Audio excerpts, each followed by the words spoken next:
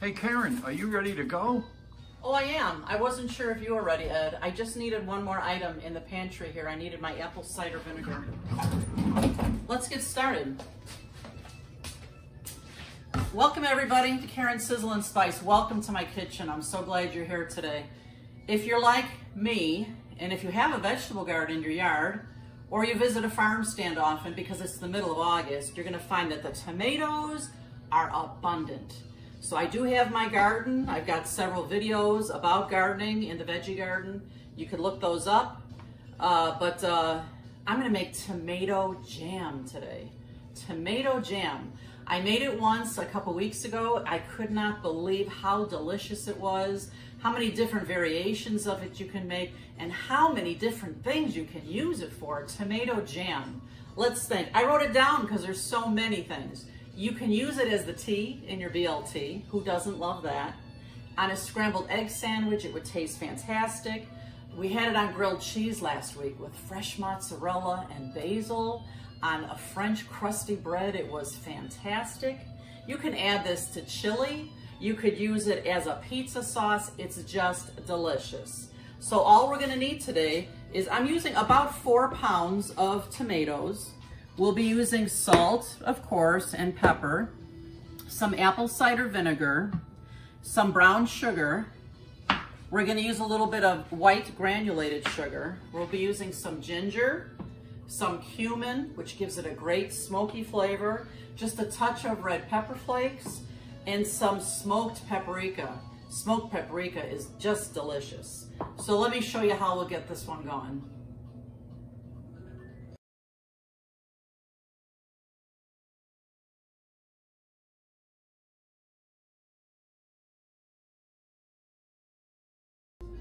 You know, for me, one of the best things about making this tomato jam is the thought of, in the middle of winter, opening up one of these jars and having like a taste of summer in a jar in the middle of the winter. Because I don't know about you guys, I don't buy a lot of tomatoes during the winter because they're just eh. I mean, I think the best kind that I buy is probably like grape tomatoes. The other ones, I mean, sometimes they just taste like wax. So anyway, the way I'm gonna store this jam is I got these 8-ounce cute little canning jars. See, they have a rubber grip in here. On Amazon I got them. I'll post the link for that in case you're interested in doing this for yourself. But this is the perfect size jar for this tomato jam, and you can freeze these, which is fantastic. So I'll probably have a freezer full of a dozen or so of them before the end of the summer. Now, just so that you know, about every pound of tomatoes makes one of these jars. So 4 pounds, I'll probably have 4 to 5 jars of the jam when I'm done here. So what we're gonna do to get started here is I'm gonna create an assembly line of sorts. I have my tomatoes ready to go here. I have a big pot of water that I'm gonna bring to a boil. Then I'm gonna have a bowl here that's full of ice water. This is my garbage bowl. And this is the pot that I will finish cutting the tomatoes after they've been peeled, and I'll put them in this pot for simmering to make this tomato jam. I'll be right back when the water boils. So my water is boiling now. I'm gonna turn it down just a little bit. And I'm gonna get my assembly line going here. I'm gonna take each one of these tomatoes and I'm cutting like an X in the top of it by the stem area. This way it will come away from the meat of the tomato easier. I'm using this tool for safety, so I'm not getting too close to that boiling water. I'll put in a couple tomatoes at a time. And while that boils for only a minute or so, we'll take it out of there. So in the meantime, I'm gonna cut an X into all of the top of these tomatoes. It will make the peels come off even easier once I've boiled them. Okay. This is why I'm glad I have this large cutting board as well. And if you come in closer here, Ed, you can see it's grooved. These tomatoes are really juicy, and I'd have quite a mess on the counter here if it wasn't gonna keep that juice from going over. So look at that. It only takes a moment I'm gonna put this right into the ice water there. Right into the ice water bath. You see how this is like an assembly line. Okay, I only put 2 in there. So I'm gonna take a couple more, put them into the hot water. And while those boil for a moment there, I can take these right out of the water bath. Ice water. Look at how easy these peels come right off of here. This is one gigantic tomato, isn't it, Eddie? Sure is. I mean, it's huge. But the peels come right off, which is why I have my garbage bowl right here. Got everything I need here right by the assembly line so that I don't have to be running back and forth to my garbage can. I mean, this one is really humongous. Looks like 3 tomatoes in one. I think it was, yeah. And then I'm just cutting these tomatoes up once the skins are all gone to nice little bite-sized pieces. See, look at all the juice that I'm getting here on this board. It's a good thing that this board is grooved, or woo, I'd have a mess. And then I'm just using my scraper to pick this up and to put it right into my Dutch oven, I think they call these. This is the pot that I'm gonna boil all these tomatoes in. I've got a couple more tomatoes that have been in the boiling water for probably just a minute or so. I'm putting them right into the ice bath so I'll be able to handle them, and the skins come off so easy that way. So while I give that just a minute, I put some of the new tomatoes into the pot. You see how it's like a little assembly line. While that, I'll do these last few tomatoes. I'll put the X's in them, and these will be ready to go in the next round here.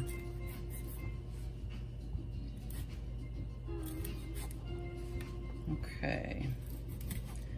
I'll take a couple more. Here, that one has a piece that's bad. Toss that. There we go. I'm going to take a tomato out of here, out of the ice water. It's amazing, isn't it? Just how easily the skins come right off.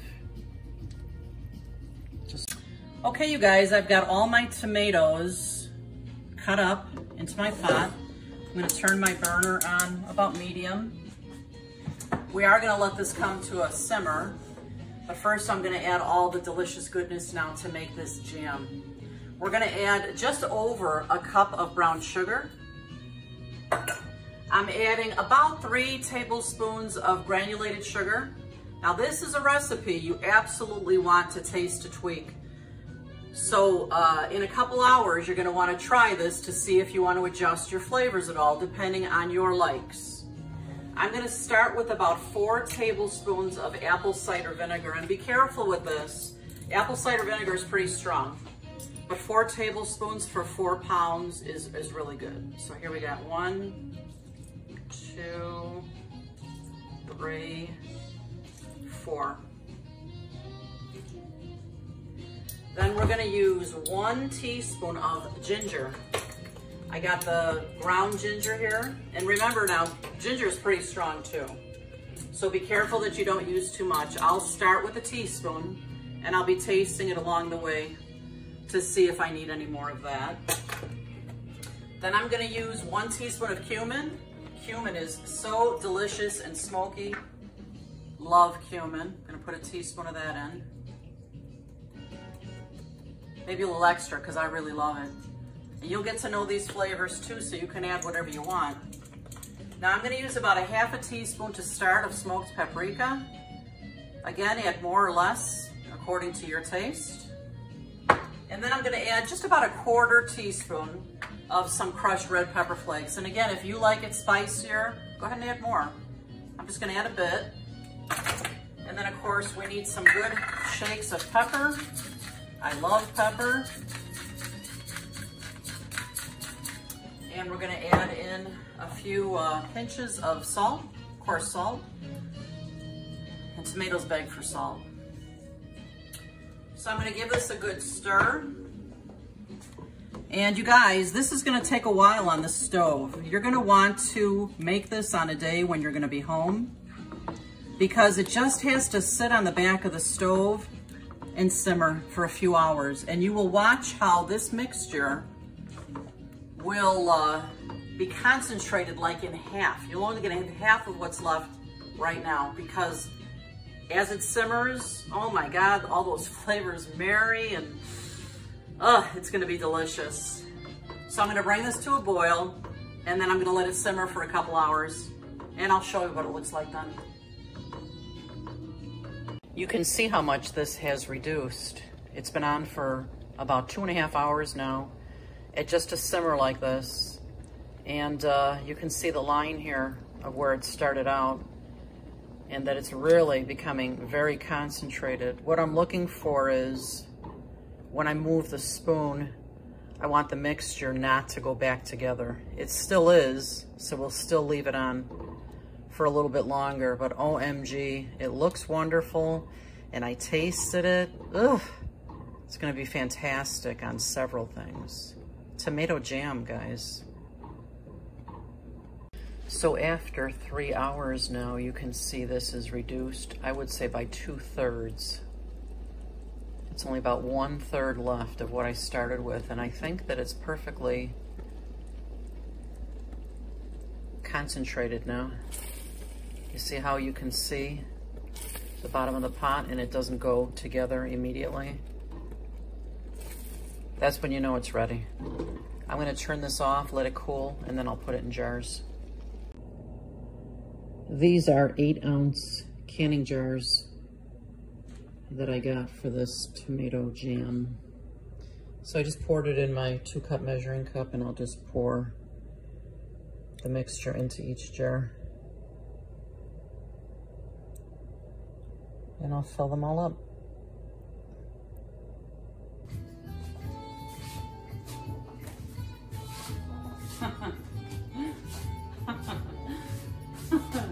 It's our favorite time. Yep. Taste testing time, you guys. So what I did was I just slathered this tomato jam all over a mound of cream cheese on a plate here. So we're gonna try this now to see how it tastes. Go ahead and try that and tell me what you think on the wheat thins.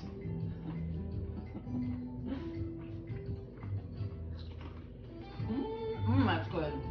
It's very good. I've never had tomato jam in my life, and let me tell you, I'm sorry I missed all those years. It is delicious.